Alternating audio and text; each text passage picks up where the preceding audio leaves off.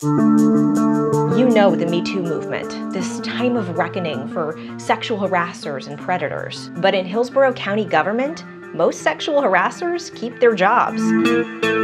And your tax dollars pay their salaries. I feel like HR knew they were wrong and that the ball was dropped somewhere. You're going to hear from a former county employee who says she continued to run into her harasser at work. How does something like that happen? And because of what we found, a county commissioner is already taking action. Let's see what's brewing.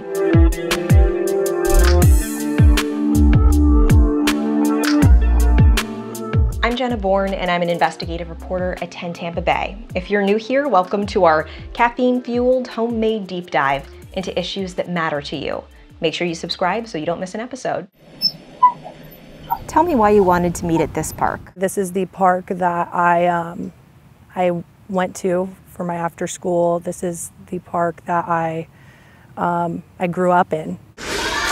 When Tiffany Brazel became a teenager, she started working with kids at the Hillsborough County Parks Department. 1, 2, 3, 4, 5, 6! Good job. High five. The parks were her safe place. But in 2017, when she was 20 years old, Brazel says the man she reported to at the Jackson Springs Community Center tried to take that safe place away from her. What do you feel comfortable telling me about what the harassment was like? It was hard. With this specific guy being my direct supervisor, I didn't know how to handle it. It was uncomfortable, emotionally, physically. Brazel decided to take her safe place back. She reported him, and he was placed on administrative leave while the county investigated. The county's disciplinary records say HR ultimately found that manager made graphic sexual comments to Brazel, made comments about her body, and would look her up and down, winking at her and licking his lips. The disciplinary records also say he regularly tried to text her at night. Screenshots the county reviewed from Brazel's phone records show text messages like this one, saying, "Maybe you need a back massage." His county personnel file shows he was demoted and moved to a different park. How long did it take to demote him? 8 months. That's unacceptable in my mind.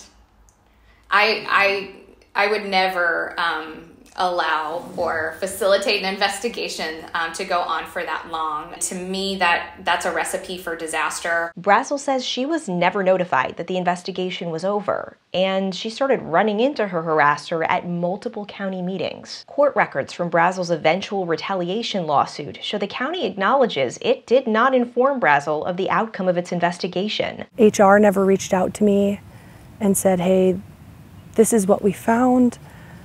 This is what we're gonna do. Instead, it took me running into him at a meeting, full on panic mode, for me to say, hey, where did the ball drop? At some of the meetings that we had to go to, there was probably 10 of us in a meeting where I would sit directly across from him. Hillsborough County's HR director, Ivy Martin, agreed to meet with us. How does something like that happen?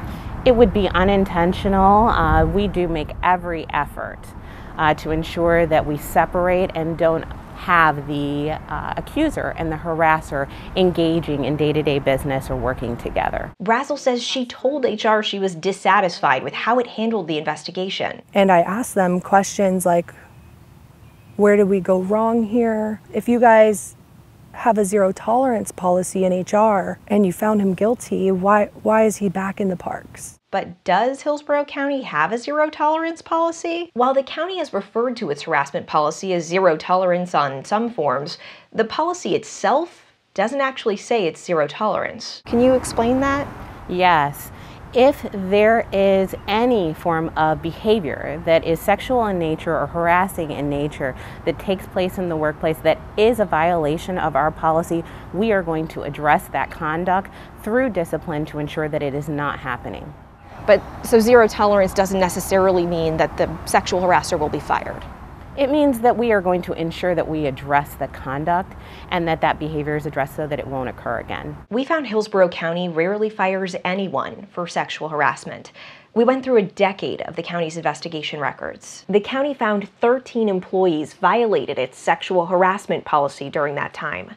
Out of those 13, the county fired 2. 3 others resigned. 8 of the 13 got to keep their jobs. We took these numbers to Meredith Gauntz. She's an employment attorney in St. Petersburg, and she tells us she was surprised how many workers kept their jobs after the county's investigations found they sexually harassed people on the clock. Usually, when you have a substantiated sexual harassment claim, often it does result in the departure of the harasser.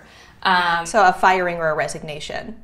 Exactly. In 2019, a hospital paramedic reported a county fire medic made comments to her about her underwear while she was trying to get a patient's vital signs and said, "I would rip them off right now. I'd do things to you that you couldn't handle. Call me." The fire medic was suspended for 1 day. He also had to do sexual harassment prevention training and write this 2-sentence apology. In 2016, a woman reported a paratransit minibus operator for the county's Sunshine Line made unwelcome comments to her about how sexy she looked and asked her what size dress she was wearing. She told the county while she was at work, he gave her a gift bag. Inside was a product for her privates. He was suspended for 2 weeks, then went back to his job. In 2015, a woman doing community service at a county park reported her supervisor stared at her, touched her waist and side, and made an inappropriate comment while she was using a hose. It was his 3rd sexual harassment complaint about touching women on the job.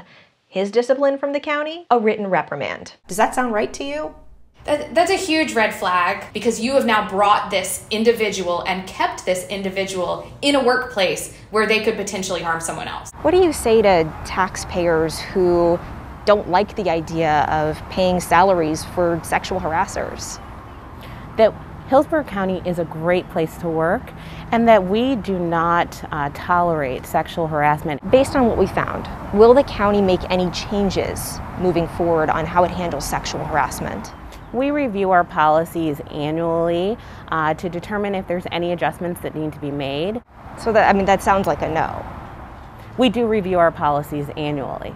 Hillsborough County Commissioner Stacy White doesn't want to wait around for that. Based upon this interview, I'll be sending a memo to the county administrator and letting her know that I'd like to start some discussions on our sexual harassment policy. He sent this memo on May 24th requesting a review of county policies and saying the county should have a separate, special distinction made for reports where a supervisor is the harasser. It certainly sounds like the termination rate has been low. That can lead to victims being subjected to situations where they have further interaction with that person. Earlier in May, Brazel and the county agreed to settle her retaliation lawsuit over her eventual firing. I think it's important that my voice be heard. Ultimately, I just want the county HR to do the right thing, and not just for me, for other people. Brazel says she hopes speaking publicly will encourage other county workers to come forward and reclaim their safe place too.